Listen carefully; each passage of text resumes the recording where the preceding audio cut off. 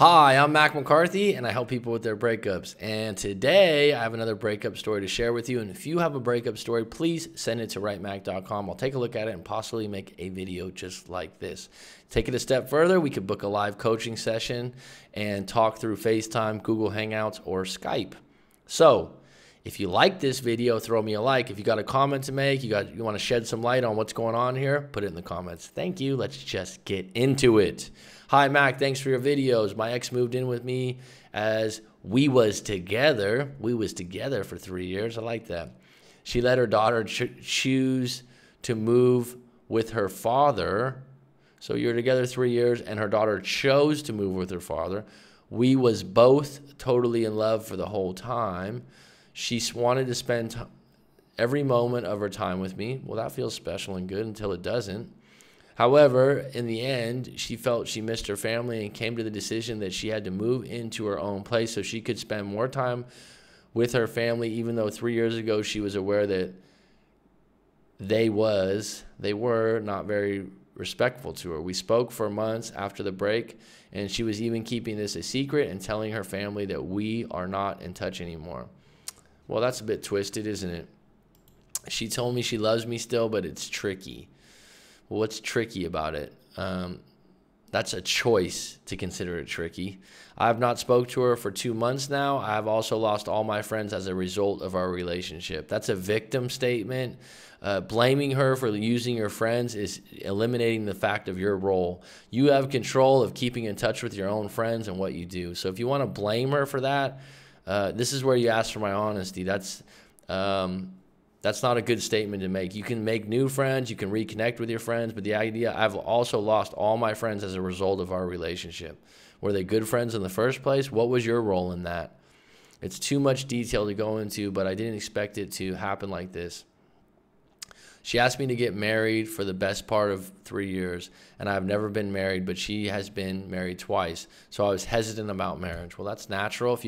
If you're hesitant, you got to make a decision on that, one way or the other. A lot of times people don't realize there's not a wrong answer. There's just a decision to be made. She's a very good person. She is also a nurse. That's good. Yeah, that's a good person. But I feel that over time her family pressurized her, and she was aware of this too. Well, families come with the individual, and unfortunately, you're not going to change family. I tell people this, oh, well, her family did this, her daughter did this, her ex did this. It's up to her how she filters that and deals with that. You're not going to tell her how she receives her family, and everyone's different on that, and that's part of the package of who you're with. What I want to ask really is, what's the point? At what point will she realize that she needs to have her own life too? Well, that's her responsibility. I'd have to talk to her about that, and she would have to feel like that was a problem in the first place. See, what you're not realizing is your relationship with your family is probably a lot different than her relationship with her family, and you're projecting the idea of, well, why are you acting this way? She was raised different. She had different life experiences. So to say that again, what I want to ask really is, at what point will she realize that she needs to have her own life too? Does she even consider that a problem? Maybe she embraces the fact that her family's problems are her problems, because she also recognized all of those things but buckled in the end of them. They're all over 18, so I feel like my ex is being used and will later get it down the line. That's her responsibility, not yours.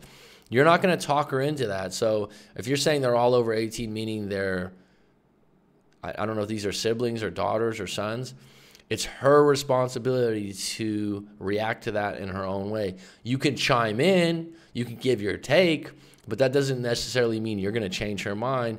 And like I said, if she doesn't think there's a problem, she's probably one of those people that's always going to put her family first, and there's a lot of people like that. And when someone's in a relationship with someone like that, it's really difficult, because if they're not the same way with their family, you just can't see eye to eye on things. And I'll take it a step further. Divorces and long-term relationships, 3 years is pretty long. A lot of times they are broken up due to families, and due to families jumping in and affecting things. So this is not uncommon. You're not going to change her family or her views on her family. The only person that's going to change her view is herself, and she has to come to that conclusion on her own. So I hope that helps you. Please visit rightmac.com if you've got a breakup story you'd like to share, or if you'd like to get a live coaching in. Thank you for supporting the channel.